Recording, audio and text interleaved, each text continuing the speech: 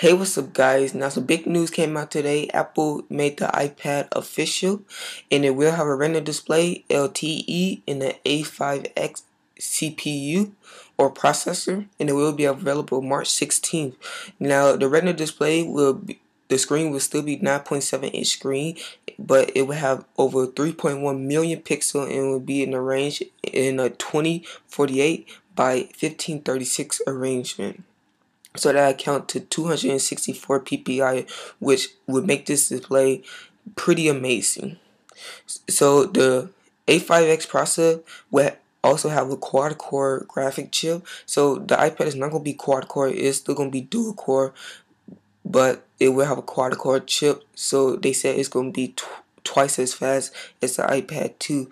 You really have to test that out yourself to see if it's any faster. It will also have a 5 megapixel camera capable of 1080p video. Now, I find this very interesting because they didn't bump it up all the way to 8 megapixel, but it's still better than the iPod Touch, but it's still not as good as the iPhone 4S. But they did bump it up a little, as people did want to see on it. And it will have a dictation key on the keyboard now, so it won't exactly have Siri, but it'll have something very similar to Siri.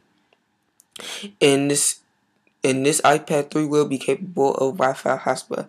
Now, the very cool thing about this iPad 3 is that it will have LTE, and it said it will be able of 21 megabytes of speed, which you probably won't get in the US, but you will get somewhere close to that, because 21 megabytes of speed, you really have to get down to a really good area.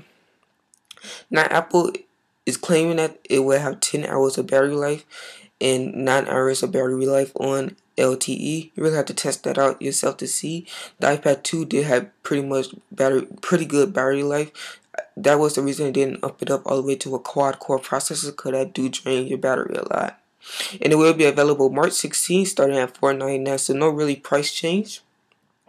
And Apple did cut down the iPad 2 price to $399. So if you don't really want the iPad 3, don't really like the upgrade, you can just get the iPad 2.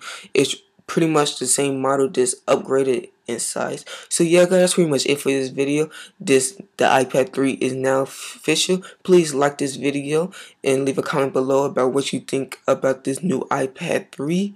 And yeah, that's it, guys. Subscribe if you're not already. And yeah, hope to see you next one. Alright, guys, bye.